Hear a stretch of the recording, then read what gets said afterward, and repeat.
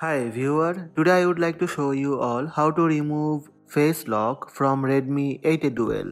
Let's have a look. First, unlock your phone using face unlock. Now from home screen tap settings.